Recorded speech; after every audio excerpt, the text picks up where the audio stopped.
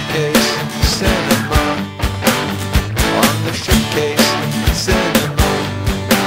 Oh, it's the Shitcase Cinema. I ended up here in Gateway, the worst shithole in the system. Get ready because this is Lock Up. So Sly's locked up in prison, although strangely he's out and about happily in his garage with his partner before we see him going somewhere. Now I thought he was going to work or something, but no, he's going back to prison. And before we know anything else, he's carted away by a bunch of prison officers and taken to a maximum security prison run by Donald Sutherland. The whole scene reminds me of Tango and Cash. You know, that scene with Sly and Kurt fucking Russell where they're taken to that dodgy prison, but whatever. So Sly gets locked up again and... I'm going to have to stop saying locked up because that's all that seems to happen to Sly in this film. He gets locked up, he gets locked up, he gets locked up there, he gets locked up here. Do you think I can go through this review without saying locked up again or even the word prison? So let's substitute the word prison for something else and let's not say locked up. So Sly has a chat with Donald Sutherland after he's been closed off in this room. Now it turns out Sly used to be in Donald's jail a few years ago, but he managed to escape with just a few weeks to go so he could go visit a dying old man. It's a bit random. Then he was captured and incarcerated and sent to a further 5 years in jail, which he now has 6 months left to serve. And Donald just saw fit to one day randomly transfer Sly to his new shithole of a jail to get his revenge on him for escaping in the first place. You broke the law. You broke the law! Brilliant backstory, yeah? Check this out. Sly's sent to a gas chamber and is told to hold his breath for 30 seconds. Now I thought I'd play along and see if I could do it. And you should do it too, make it like a game. Now I managed 30 seconds, but then Donald decides that he wants Sly to suffer. So I started again to see if I could be as hardcore as Sly. I made it to an amazing 60 seconds before I nearly died. But Sly managed to make it over 70 seconds. So let's see what other tests we can do along with Sly later on in the film, shall we? By the way, if anybody actually dies from holding their breath during this, don't sue me because it's not my fault. Actually, you can't, can you? Because you're deceased. Excellent. You know, maybe even do a little alteration to any wills that you've got written out saying I'd like to leave all my money to Shitcase Cinema in the event that I just happen to die soon. So, say hello to Tom Sizemore, who acts extremely eccentric. Or fucked up, depending on how you like to generalise people. Now, he leeches himself to Sly, saying that he's heard all about his previous prison break, and he goes on and on about it, and basically, he puts the idea into Sly's head about breaking out again. When you decide to make your break, okay? And I know you will. You come talk to me. Well done, Tom, well done. If it wasn't for you, we wouldn't have a storyline for this film because Sly's happy to just wander around and keep his head down. Sly doesn't even tell him to shut up or go away, he simply goes along with it willy-nilly. Like, well, yeah, alright, let's go for it, otherwise it'll be a really shit movie if I don't. See, don't fall in with the bad apples, people. Sly falls in with the rotten ones like Sizemore and this loner here who calls himself Killer, much to Tom Sizemore's amusement. They call me Killer. Killer? That's original. You think that up yourself or someone give you a hand with it? So we get to watch a game of American football in the mud for the next 5 minutes in which the rules seem to simply be everybody just gang up on old Sly until this guy comes to the rescue. And Donald Sutherland just simply watches. I mean, what's the point in him being in this? And here he is later on that night watching Sly sleep whilst tapping his ring on the bars. You won't break me. I doubt they will. Dolph Lundgren claimed that he must break you in Rocky IV, and you twatted him, so taking out an old age pensioner should be a walk in the park.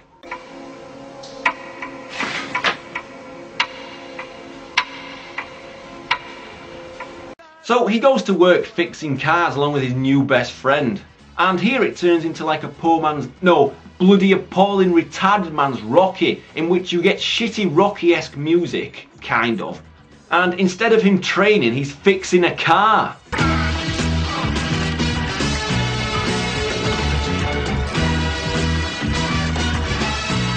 That's great, isn't it? If you're into cars and watching men fix cars. So let's move on quickly. And now we see Sly and his chums running around like little girls trying to spray each other with paint and shoving each other's heads up their t-shirts. Oh, what am I watching? This is laughable. And people say that training montage in Rocky III with Apollo Creed on the beach is a little on the camp side. Ooh, this is amusing. Killer tells Sly that he's never learnt to drive, so Sly gives him his wish by pushing him around in a car and pretending they're driving around the city. Yo, honey, wanna come for a ride in my new car? Hey, baby! Hey, Frank, they ain't responding. Don't worry about it, tonight, your tape. Or maybe it's because there's no ladies there because you're pushing him around in a car going in fucking circles in a jail warehouse. So as I said earlier, let's all play along with Sly. So if you've got your very own car, go and tell somebody to start pushing. Come on, Tom, push the car. Come on, Tom, push. Come on, Tom, push. Come on, I want to see the ladies. No, I can't do it, John, but thanks for the 5-second cameo. No worries, Tom, I'll get lost. Oh, fuck off. So after Killer goes for a spin in the car, Donald blames Stallone for it and orders the bad guys to destroy the car. And it's amusing because it plays really sad music and he's crying, he's got a lump in his throat, and give me a break, this is ludicrous. Is the film really trying to make us feel emotional and sorry for the car? Yo, great story, yo. So Sly's bolted up in isolation and tormented endlessly with the light coming on and being told to state his name and number. Name and number. Name and number. 510. Name and number. Comedy gold, except it's just not funny. So he gets more of the same treatment, gets beaten up, and then more of the same lights, camera, action routine. So after being holed up in isolation for a while, it's back to his friends, but they're all moaning about the car, and Killer has the nerve and cheek to have a go at Sly, yet he's the fucking tool who went for a joyride in the goddamn thing. Are they all mental? Did they forget that fact? Is that Sly or Killer? Well, what do I know, because everyone seems to think it was Sly who was responsible for driving. And then he claims that Sly is their leader. Where you going? I thought you were our leader. God damn it, I'm not your leader! Leader. This is stupid. And speaking of stupid, it's now time for the guys to indulge in the greatest sport ever, bug races. Well, I guess they had to make the film feature length by putting in some form of random bullshit, so this is it. Placing bets on bugs running. And as always, it's time to play along at home. Now my money's on the worm, mainly because the caterpillar looks dead. But these are the only insects I could find, so there you go. Go! Move! Move, goddammit! He shoots, he scores! Come on, worm, go, go, go! He did it, the worm won! That was good. See, lots of fun to be had when playing your own stupid version of a stupid game from a stupid film like Lock Up. Please note this caterpillar was not injured during the making of this video, because I think it was dead. So after a while, Killer is killed by the bad guys, although by this point he's no longer called Killer, he's now called First Base, which is just as lame. So after this guy in a wheelchair tells Sly he's getting out of prison. Oh shit, I just said prison, god damn it.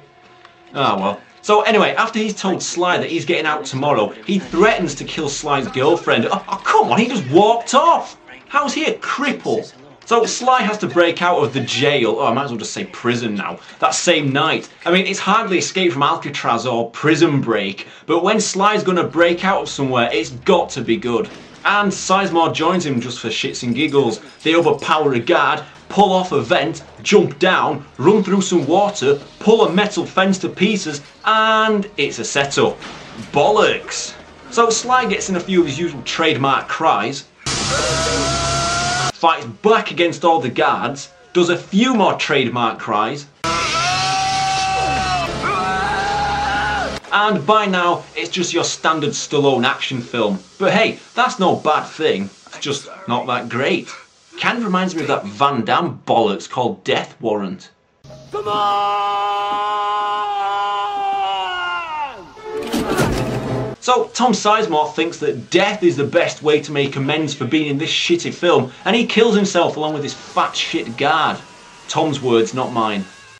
You fat piece of shit. And also this guy's words. You fat piece of shit. Fat shit guard. So everyone thinks that Sly's escaped through the pipes, but shock horror, he pops up in Donald's office and tells him that he's not going to spend the rest of his life running. I'm not gonna spend my life running from you. So strap Don up into the old electric chair, charge it up, wait for all the guards to appear with guns, and then let's rock and roll.